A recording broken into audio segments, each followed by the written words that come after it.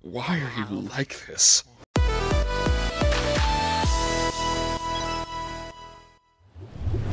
Hey folks, doing a quick video here about Digital Circus, the newest animated series over on Glitch Productions. Which I just want to take a moment to appreciate the, I wouldn't say renaissance period, but more of the growth period we are currently going through when it comes to like independent online animation. It is truly something else. Online animation goes way back to Salad Fingers, Newgrounds, and it's been on YouTube for like a long time.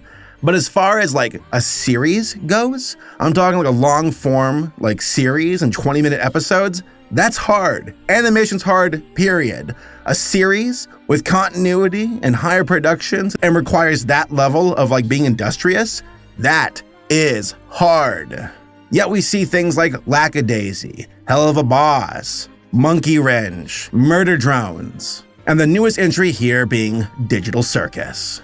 So Digital Circus was created and directed by Gooseworks, who I've been following her work for a while now, but now Goose has her own show. Digital Circus is her creation. She's the director, she's the showrunner, and she's knocking it out of the park.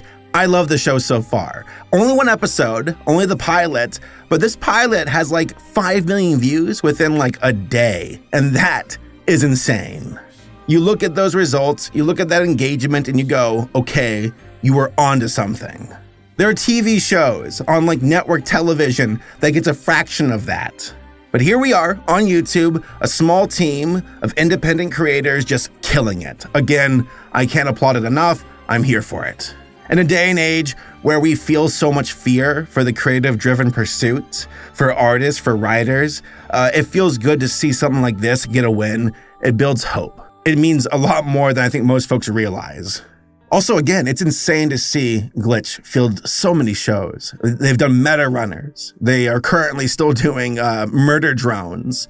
And then they launched Digital Circus. It's insane to see that they have like a catalog of shows currently running at the same time. That's like industry level work right there. Insanely impressive. All right, the synopsis for this series. I think some of the viewers watching right now will understand this. Ever heard of something called I Have No Mouth and I Must Scream? Yeah, that sci-fi short like story that was turned into a video game where you have that like rogue AI, Am, who just hates humanity more than anything. And he has like 5 humans who he's torturing for all of eternity because he like hates humans that much. That's this show in a way. But instead of it being like a rogue, hateful AI, instead it's a ringmaster, a goofy boy AI with teeth and eyeballs in his mouth, which I love that design, by the way. And from what we can understand just in this pilot, with the mystery just being presented, all these characters outside of the ringmaster, from what we can tell, were previously human or are human, with previous lives, who are brought into this universe, this trapped like setting, almost like they're stuck in limbo, where they can't really sleep, they don't need to eat, they're just constantly sitting there being played with and goofed around with this ringmaster, and that's the reality, just an AI messing with humans. Not nearly as hateful as Am, thank God, or at least so far, but this is like a dark comedy with surrealism in it, surreal comedy as well. I fear where this can go, because Glitch is not afraid of getting dark with their art. So my fan theory is the following. I think that Pomni, that Jax, that all these characters that are stuck in limbo are programmers who worked on creating the Ringmaster character AI, and now they've got trapped by their own creation, the hubris of humanity as it goes, and now they're paying the price. I think that's what's up. That's my fan theory. And I think my fan theory is better than yours, so shut the hell up, Glitch Productions subreddits. I'm right and you're wrong. Can we just all make little clown girls suffer in unity? Not that unity. That unity.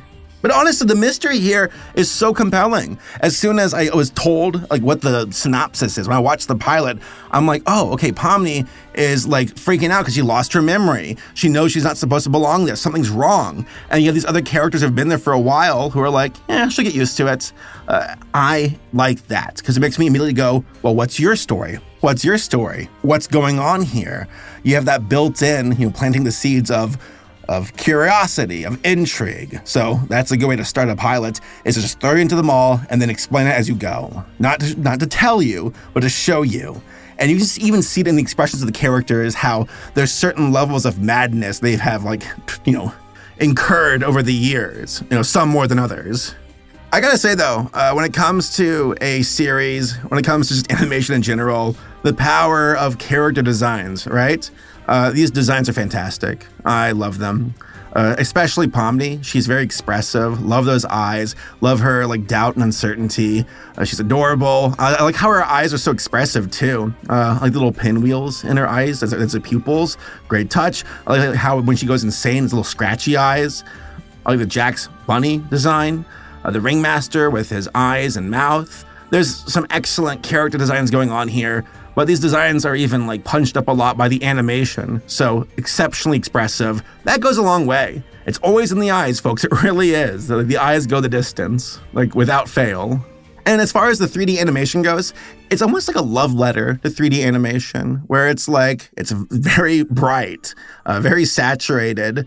It's a world where you just, from the brightness, you can't even hide, almost like a fluorescent kind of setting, where it's you're just constantly being observed, which I think is kind of the point. And you see lots of clipping, you see 3D animation errors, but on purpose. That's kind of the joke. It's Digital Circus after all. That works quite well. And also, speaking of quite well, actually, let's even call it excellent. The voice acting, phenomenal. I love the voice acting. Michael Kovac, once again, just knocking it out of the park, along with these other voice actors who are just nailing it.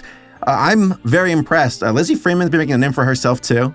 I have a lot of respect for these online voice actors, who are just voice actors professionally, doing their work here on the online space and showing you that's not just it's not just supplemental work. This is legit. Now this is where it is, folks. The online space is where it's at. This is where you can make a name for yourself and make a career. So I think it's exciting, both for the animators, the writers, the directors, the voice actors, just everyone involved in this series.